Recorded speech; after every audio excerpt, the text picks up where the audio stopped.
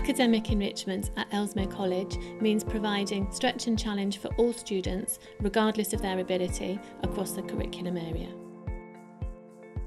When students arrive in middle school, they're assigned to one of 4 competitive houses.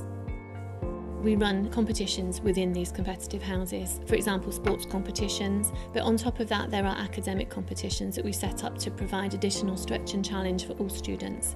We've had an annual essay competition, we have photography competitions, there is house drama competition, and also we've recently had a house media competition, which was very challenging, getting all the house involved in producing a short film.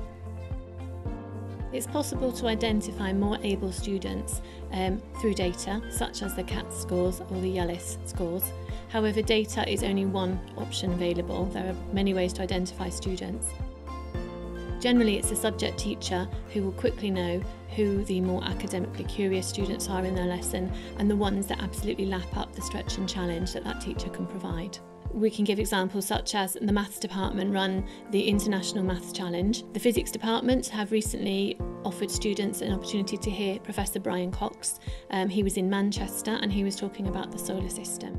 There's many things that we offer and it really is tailored to the individual student. Academic scholars at Ellesmere College have an additional set of obligations as part of their scholarship, and as such they're very much expected to maintain and to help increase the academic life of the college.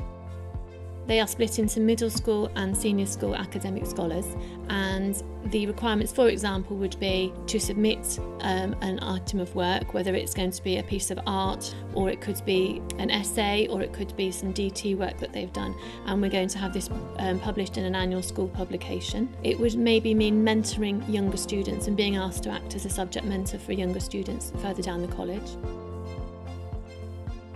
Ellesmere College is a vibrant community. There are plenty of opportunities for all students regardless of their ability. What we really want them to do is find something that interests them, develop that interest and that passion, and develop skills at the same time that they can take with them into their adult life.